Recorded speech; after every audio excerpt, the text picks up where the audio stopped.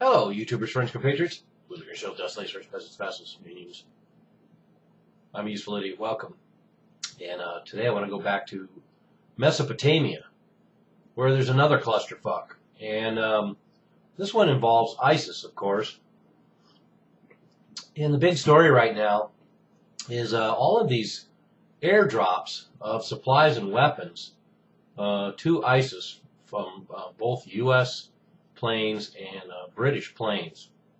And I see the Western press is trying to play this down, but it's certainly getting a lot of airplay in alternative media. And what we have, very dramatically, we have actually an Iraqi parliament member saying that, quote, the available information pointed out that U.S. planes are supplying ISIS and that they are not serious in fighting against ISIS because they have the technological power to determine the presence of ISIS and destroy them in 1 month, unquote. And we've heard that same idea expressed before in different commentaries about the idea that the United States has the wherewithal to take care of this ISIS situation fairly quickly if they wanted to. And although that's arguable, that's a topic for another video. So let's get back to what's going on here, because we have numerous events. Everyone probably remembers back in December when the first time this happened, it was portrayed as an embarrassing accident, that equipment when it was delivered, and ISIS even posted videos of their getting this equipment.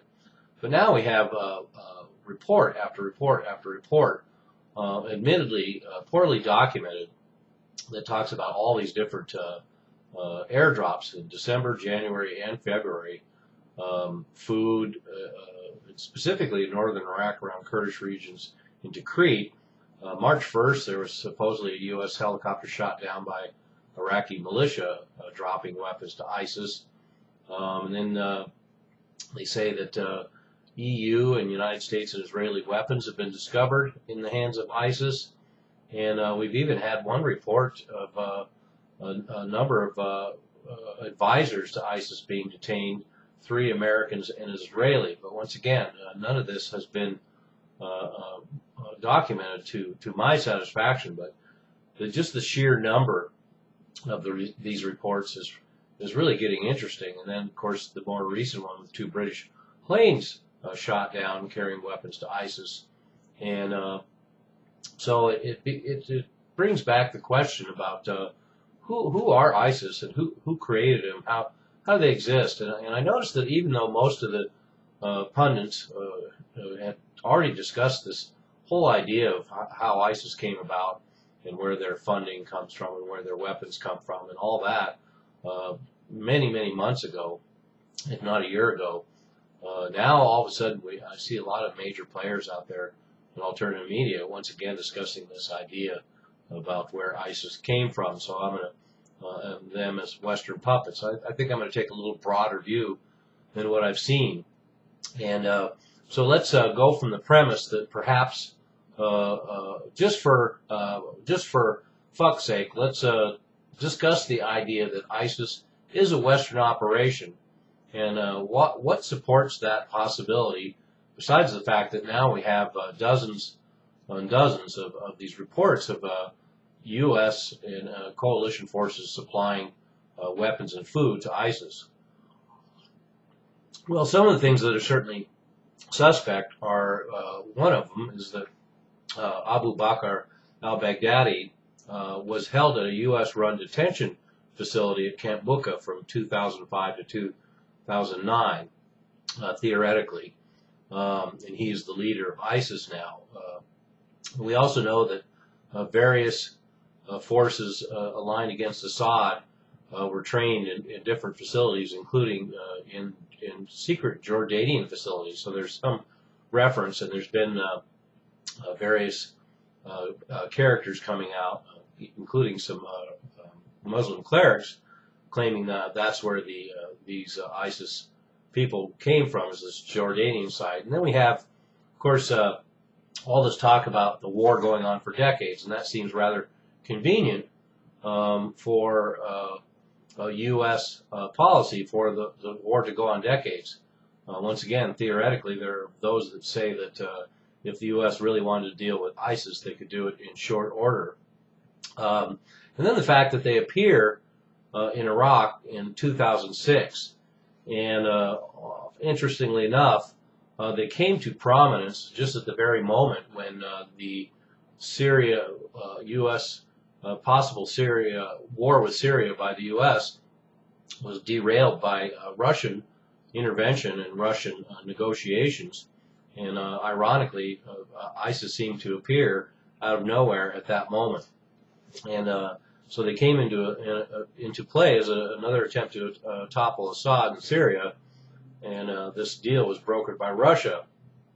And let's remember, this is a point, too, where McCain and his connections with and meeting ISIS, which he bragged about at one point. And so then we have all these supposed chemical weapons threats that never came to be. We have all these weapons going to the FSA.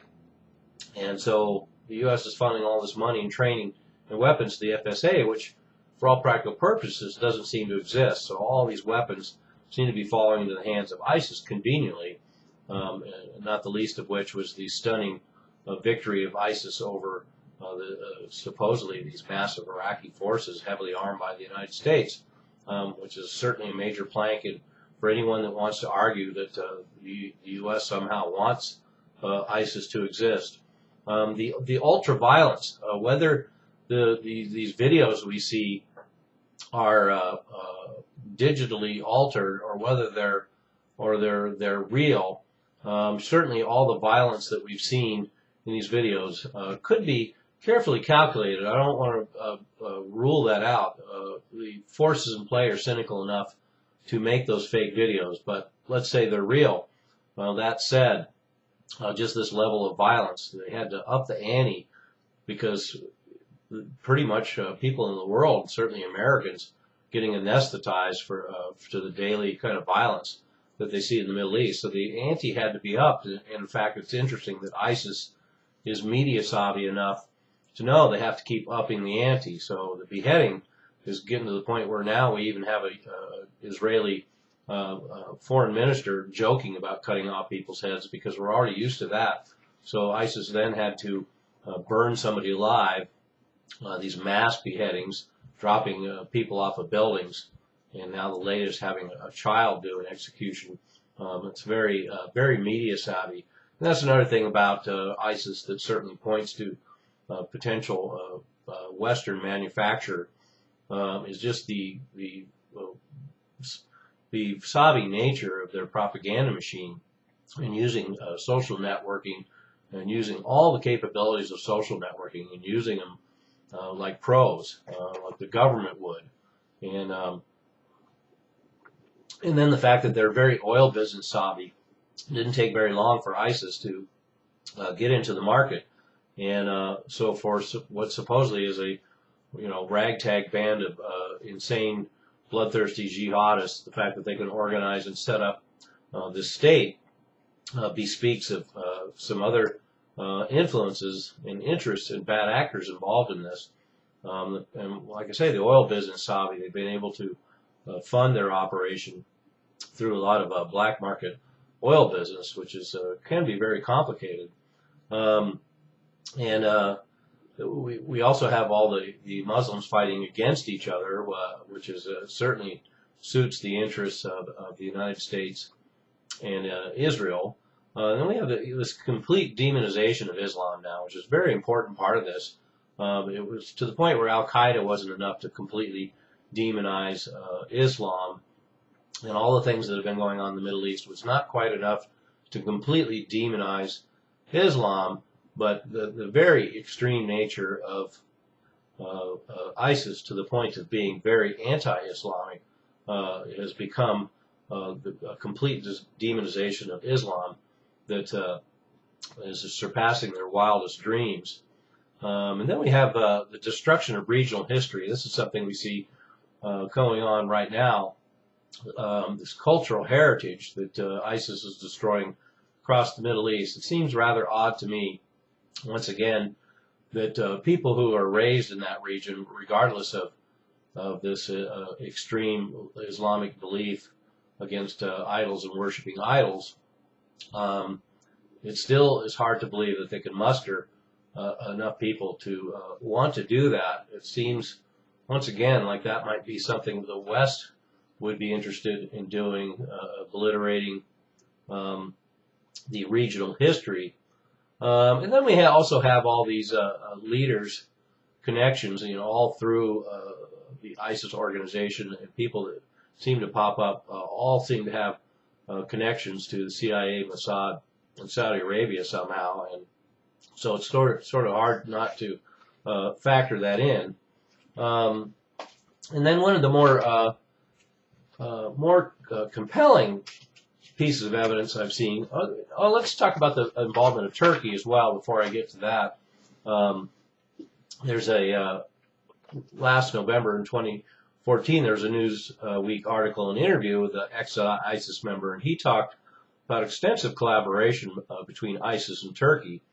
And this article provided a certain amount of documentation of cooperation on all levels. And we've also seen January 2015 an expose of Turkish support for ISIS in Turkish media as well. And so we have this Turkish connection as well, and then also the connection between the interaction between Israel and ISIS, Al-Nusra Front, Al-Qaeda, whoever, forces on the Golan Heights, including a documented exchange and crossing of the border, as well as hospital services for wounded members. And that's something I've done a video before about, and I'll attach it below. But so we also have all these other players involved in this scenario who also are allies who have a connection. Israel, the United States, certainly the UK, and Saudi Arabia to a certain extent. So we have all those connections. But one of the more striking things that I've seen is note about Department of Justice lawyer John Yoo, and you might remember him for helping to advance the legitimacy of torture. But in 2005, he suggested an idea that the U.S. should go on the offensive against Al-Qaeda by having the U.S. and allied intelligence agencies create a false terrorist organization. It could have its own websites, recruitment centers, training camps, and fundraising operations. It could launch fake terrorist operations and claim credit for real terrorist strikes, helping to sow confusion within Al-Qaeda's ranks, causing operatives to doubt each other's identities and to question the validity of communications. Unquote. A very provocative idea in light, particularly when you look at the fact that that was something that came up in 2005 from Department of Justice lawyer John Yoo, and we have the supposed first appearance of ISIS in 2006, so the following year, and then this meteoric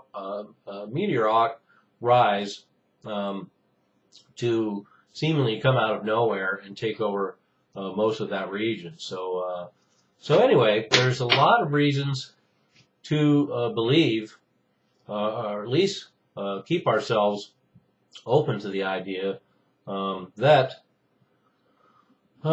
it's hard to even just come out and say it, but the whole idea that ISIS could be manufactured, and certainly there's a number of ways that can be done that address all the criticisms of that idea.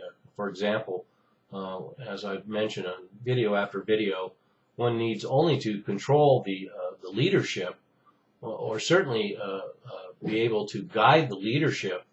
So one doesn't necessarily have to control all of the throngs and have all the throngs and grunts and foot soldiers of ISIS be on board with the conspiracy. You only have to control the head to make the whole snake dance. So anyway, in timely fashion, there we have it. ISIS, Western puppets, a manufactured crisis, a charade in progress. Who knows? I'm a useful idiot. You'll be one too.